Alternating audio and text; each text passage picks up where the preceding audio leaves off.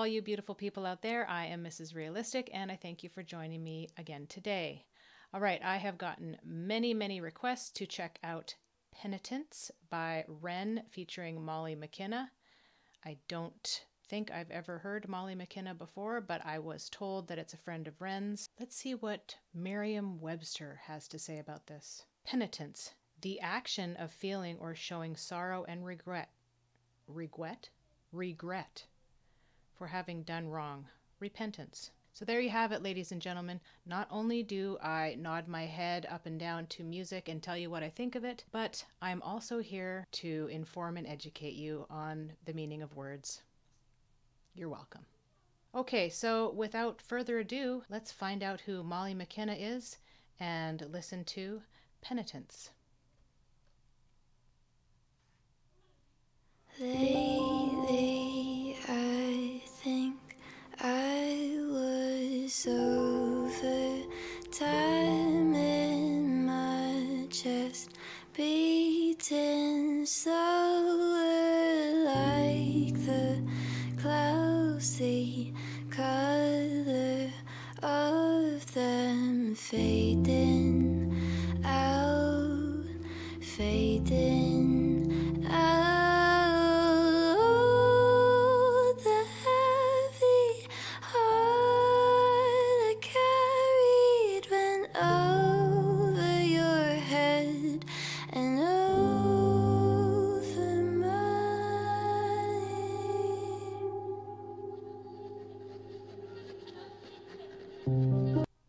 Okay, that went over my head. I couldn't understand what she was saying.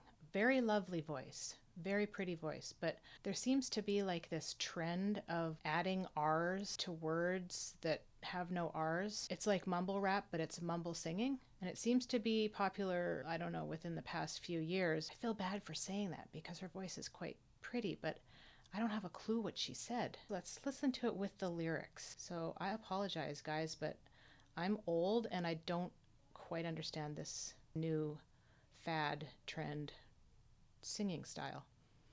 Let's try again.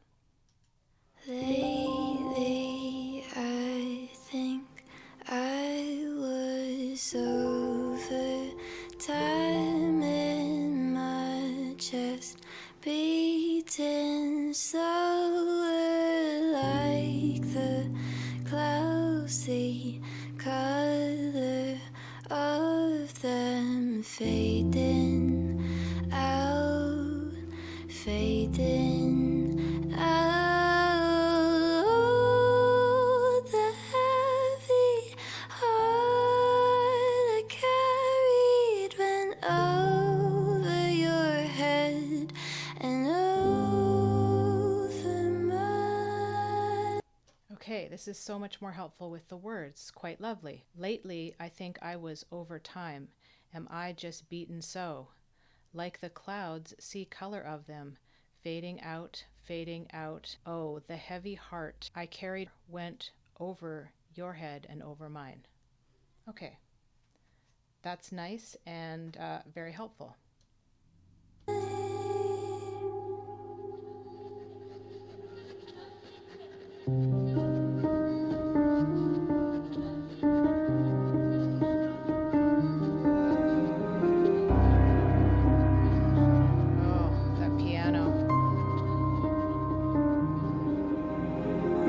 I counted the days she left like a prisoner, etching markings on my skin with an old knife, scratching. You see, I wanted the physical to match the psychological, and yet no matter how hard I dug, I still could not match that pain. I longed for reasons, I sung with demons, I sat in a dark, dusty room, barely moving, breathing. I chewed through my own umbilical cord attached to her navel. I wanted to be separate.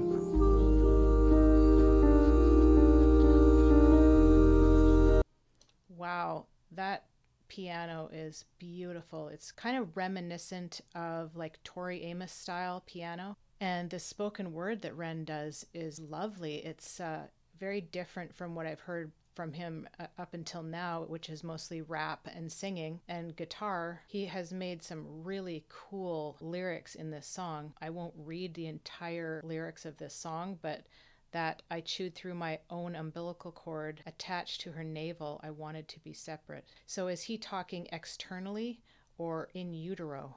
As in he needs to be free from his mother? Or is this just a metaphor for escaping a codependent relationship? And I love how those words have been put in between the piano and the spoken word. I counted the days she left like a prisoner, etching markings on my skin with an old knife, scratching, and then it goes, forget, regret. That's just like another really cool layer added to this song, counting days since they left. Instead of scratching lines into a tree on a deserted island, he's doing it in his own skin. Very interesting imagery there. As usual, Ren has a way with words, and this is no different.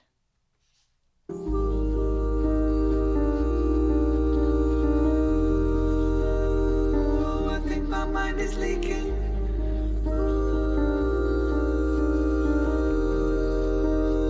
Solitude is so depleting. I did it to myself. I know that you are faithful. I did it for my health. How come I'm still unstable and falling far from hell? A suicidal angel who's lost my wings and fell, falling so ungraceful, vanished into hell. I wish that I could stop crying. They say that the body is 70% water. I feel like I must have reduced mine by a considerable fraction. Newton's third theory states that for every action there must be an equal and opposite counter-reaction. And so I retrace my steps and try to find reasons in the arms of my demons, cause I can't find healing if I can't find meaning in conundrum. Leaning on my dom-nom, feelings how the news high, beaming when I hung from, ceilings when I run from, demons that are living in my head and escape. Fate and disapparate, evaporate, evacuate and then activate. Fate, but it cut the brakes. Now I'm driving my universe into a lake in the weight of the world, don't wait. We make mistakes when it's all a state. For goodness sake, a double take. But I don't want to eat that cake. I ruminate inside meaning to illuminate a dark mind. I communicate without speaking, and I've seen so much I went blind-eyed. Why? I live in a lie with the lion inside. Living a lie with the lion inside. And my mind it's hungry for my sanity, I live in a lie with the lion inside. Living a lie with the lion inside. And my mind is hungry and I don't know why. Pressure drop, deep breath, time stops. There are so many amazing lines there. I wish that I could stop crying. They say the body is 70% water. I feel like I must have reduced mine by a considerable fraction. Yes, dehydrating yourself through crying is probably a possibility, but the really cool line that I loved is Newton's third theory states that for every action, there must be an equal and opposite counter-reaction. And so I retraced my steps and try to find reasons in the arms of my demons, because I can't find healing if I can't find meaning. So by going through this intense emotion and crying and pining away for somebody, there's got to be an equal and opposite counter-reaction, right?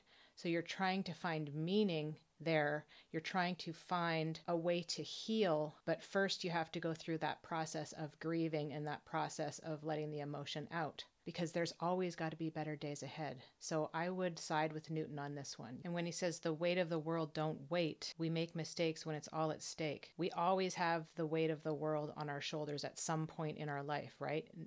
Life is not about happiness all the time. Everybody has good days and almost everybody has really dark days. There is always an escape route if you use a bad day as an excuse. It kind of reminds me of that show, My 600-Pound Life, and how they can never lose the weight because, oh, well, you know, we've been really stressed out. I lost my job, or my mom is sick, or whatever the case may be. And so they used that as an excuse to eat more food. They need that comfort food. But your life is never going to be stress-free. And so in order for you to get something done, you have to basically bite the bullet and just go out and do it, because nobody's going to change it for you. You're the one to change your circumstances. Unless you win the lottery or something, then I suppose that could change your circumstances. You know what I mean. I don't know why. Pressure drop, deep breath, time stops. A broken, etc. Dot dot dot. Pressure drop, pressure drop, pressure drop.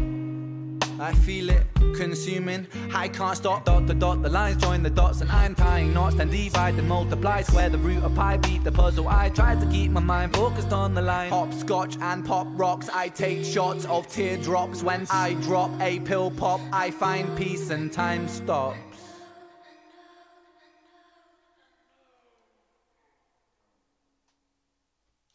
Wow, what a great line and paragraph to end that song on.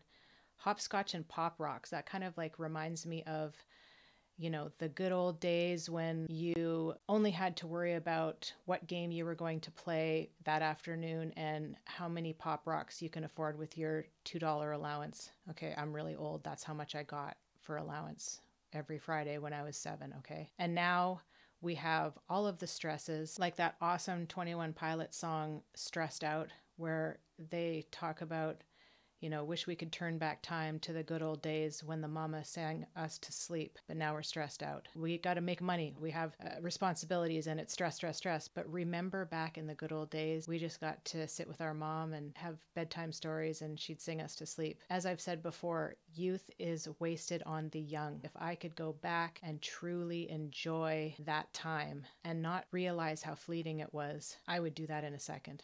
So there you have it, folks. Ren and Molly McKinna. A beautiful song. I like the collaboration, her singing minus the extra R's. Just kidding. She has a very lovely, angelic voice to go along with Ren's spoken word, and his guitar and piano are always such a beautiful addition to his amazing rhymes and cadence. So thank you everybody who requested this one. I thoroughly enjoyed it, and I look forward to going back and listening to it again. So if you like what I do, please don't hesitate to give me a thumbs up and a comment down below. And if you feel so inclined, drop me a super thanks or a donation in my link in the description below. Have a wonderful day, everybody. And as I always say, we'll see you in the next one. Peace.